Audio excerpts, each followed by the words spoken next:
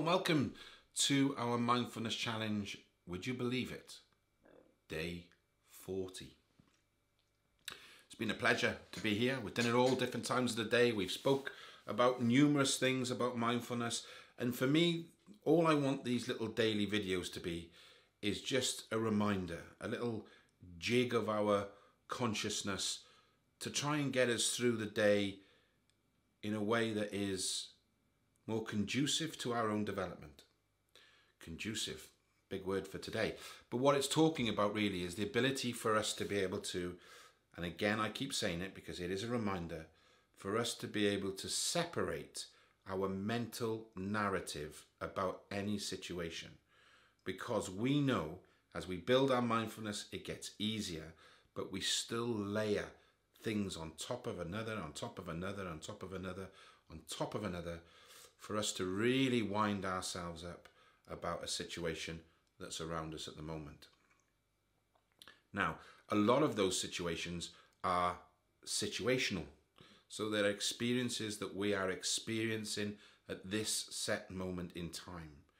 And then we layer it with our mental chatter, our mental narrative, or whatever else. We now understand that we have the ability to separate our minds from the situation and actually think to yourself, I can hold that thought, that emotion, that fear, the anxiety. I can turn and face it, and I can hold it with loving kindness and breathe through it and watch it dissolve, which is great. But what about forgiveness for others? What about you forgiving somebody who in the past has done some things that were not nice, that weren't loving, that weren't kind, that were, let's just say, not on the same value systems as you or I do? And what this is all about is helping you to help forgive people, to be able to clear away some of the shadow elements that we talk about in terms of traumas or experiences that we've had in our lives.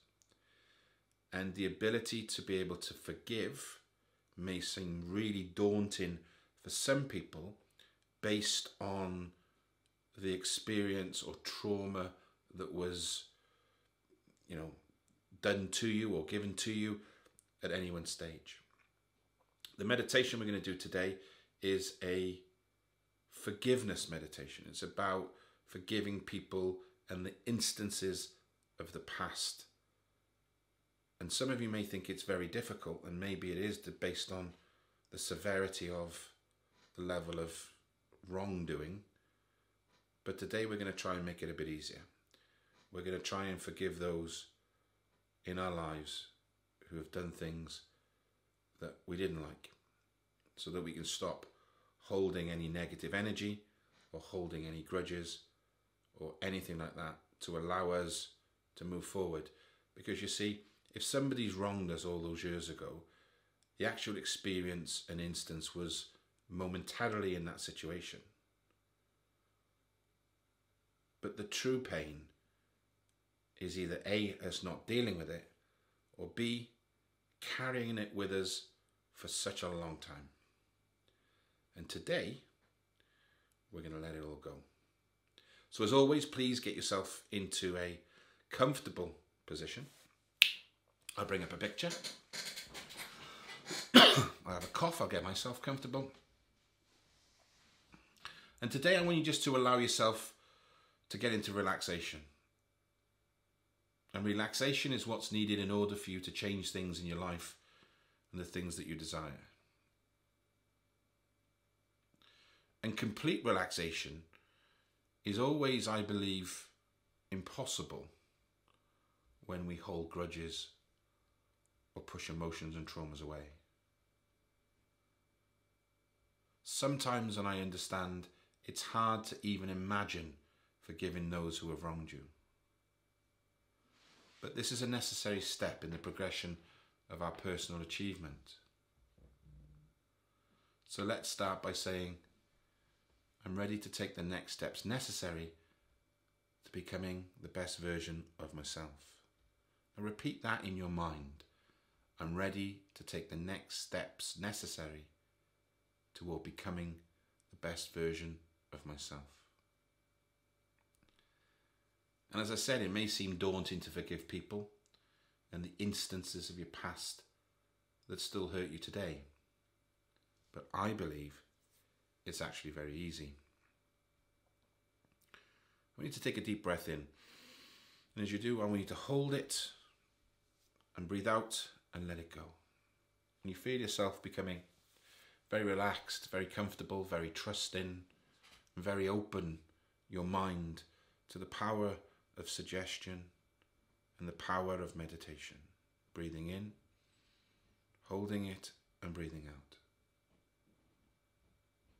I want you to imagine a young child holding a glass of milk. Bring it to your mind's eye. And their small hands couldn't quite grasp the cup fully. And the milk spills on the floor. And the glass drops and it breaks. This upsets you because the milk isn't cheap, it's expensive. And the cup was a family heirloom. It's been in the family for generations. Say this upsets you very, very much. And you show anger, and you hold a small grudge against this child for breaking this glass that's been in the family for generations. Now, when you gave the child a glass of milk, you will not trust him to hold it, and anxiety will become present in the child because now they don't feel trusted. And anxiety will also build in you because you fear more things will be broken or spilled. Can you give this child another glass of milk? And because of that, the child may actually become more likely to drop things because that is the image you're manifesting within them. And you're also going to harbour anxiety because you were unable to let go of the incident. And it's a recurring thought each time they need to use a cup. I want you to imagine again the same child holding a glass of milk. And their small hands quiver and they drop the cup, breaking it and spilling the milk everywhere. But this time, you're not so upset. Instead, you help him and you forgive them. The child runs to grab you a broom and a towel to clean up the mess. And they help you fixing this small accident, this mishap. They sense in your kindness and they learn how to take action when something goes wrong. When they feel guilty for the circumstance, their ability to help is halted. The child is then likely to understand how to address incoming issues because everyone was calm, relaxed, and in a state of pre-forgiveness. They feel trusted and they can trust you to help when mistakes happen. That's what we need to accomplish in order to create a more peaceful world for everyone. The ability to pre-forgive each other, to allow a state of openness so that we can address issues that arise with calm and relaxed outlook. And this will aid in, through repair and the ability to move forward and trust others. And let's do some relaxation techniques that will open us up into the state of forgiveness. Notice how your body feels right now. Notice any places that are pleasant. Notice any areas where you feel joy. It could be the small tip of your nose or a much bigger area. Just feel these as sensations of goodness and allow them to expand. Perhaps these areas of nice sensations can communicate.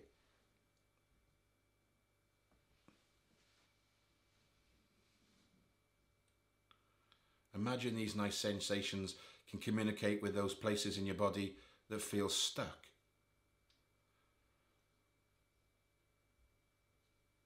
Just imagine now and observe how your body reacts when you allow your pleasant feelings to communicate with your stuck ones. Do the nice sensations hold a grudge against the areas of not so nice sensations? No. They simply hold space and communicate with openness of how to let go. Allow for more pleasant feelings to enter your body now through the power of your breath. Breathe in and consciously knowing that with each inhale you oxygenate your system and send goodness through your entirety. And again, inhale goodness and exhale into a more relaxed state. Inhale supportive sensations and exhale into relaxation. Inhale deeply the force of good and exhale into relaxation.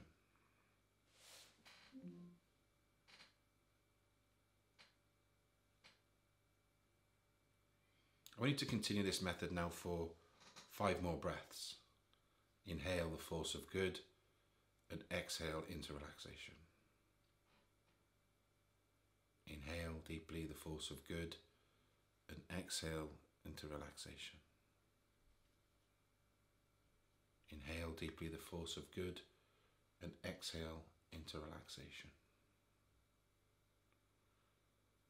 Feel when you breathe in the deep force of good and when you exhale the relaxation. And finally, one more time, inhaling the force of good and exhaling into relaxation. And just feel how easy this is coming to you. You see, you are a natural communicator. You are a natural at communicating within these areas of tension, thus changing the very structure and frequency and converting them into a relaxed state. You're doing this very, very well. And I want us to continue now with our newfound relaxed state and take us to a place of forgiveness. This is a very important opportunity. It will aid in you progressing towards personal achievement in all aspects of your life. So visualize you're in a beautiful garden on a mild day, with fluffy cows rolling by in the sky and the sun periodically warming your skin and nourishing the plants in the garden. And as you admire the beauty here, the way the leaves of the vegetation are just caressed by the wind. There are many colours of flowers throughout the garden, and their fragrance is so beautiful, so sweet, and so welcoming. And as you look down, you see a small footpath through some of the flowering shrubs, and it's an inviting and mysterious path. And I want you to go down this way. And as you curve around the beauty of this garden, you inhale the fresh oxygen that these plants produce. You feel very pleasant and extremely relaxed. As you round a corner, a small bench made of wood comes into view, and you see the person you most need to forgive is sitting there. They've been waiting for you, because this is a very important encounter. You sit beside them because this space and place is very safe. And there are some things that do need to be said to this person.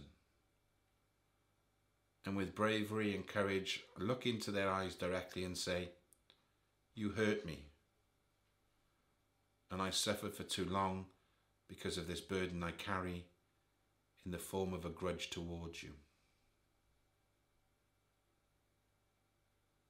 You say, "I forgive you. I forgive you not to help you, but to better myself.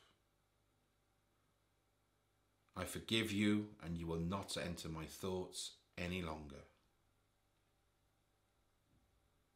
And I forgive you because forgiveness leads to an openness of my heart and all aspects of my life. You notice the darkness that once was in their eyes begin to lighten, and for a while they do not say a word. And then the silence is broken. They simply say to you, I will leave you alone now, and you will not be tormented by the thought of me anymore. They get up from the beautiful wooden bench and walk into the depths of a nearby wooden forest. You watch as their figure grows smaller into the distance until you no longer see them. Never once did they turn, and never once did they look back your way.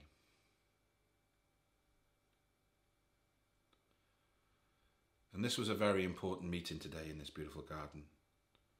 And as you breathe in the new fresh air, you feel twice as light as you did before. That's because a huge weight has been lifted off your shoulders.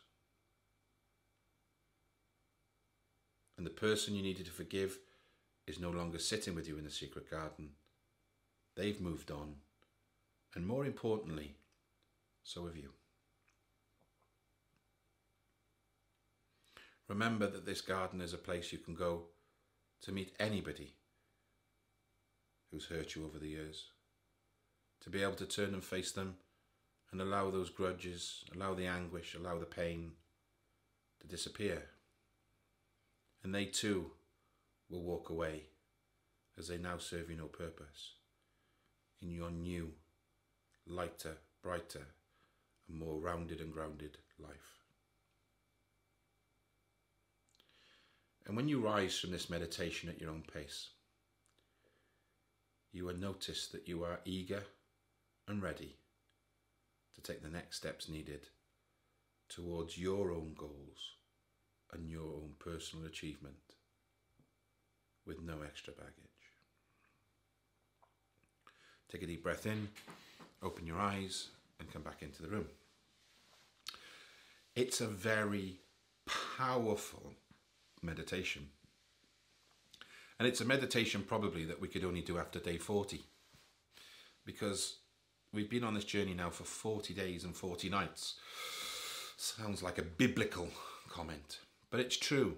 And like the Bible, like many things, today is a day, if you've been held back by the wrongdoing or the power or the grudge or the hurt of somebody or some people or some things, well, today's the day you can let it all go. Today, the day is when your personal development can really start to amplify. Because if we're carrying the baggages of the past, it's very difficult to run to the future. And that's where we are. God bless you. And remember, couldn't do it last one because you would have been asleep. Put your hand on your heart and say, good morning, Julian, I love you. Good morning, Julian, I love you. And for my friends in South Africa, Mariska and Shulk, Shulk, you meant to say your name, not my name. Good morning, Shulk, I love you. Good morning, Shulk, I love you. Two very special people in my life that I've never met, but I've spent a lot of time with, and I know all the hard work and dedication that Shulk does for those people. He's a frontline worker. So God bless you, my friend. Well done. Keep doing what you're doing. And on behalf of all of my friends in South Africa and all over the world, well done, my friend. Be love and give love. See you on day 41. Take care. Have a lovely day. Bye-bye.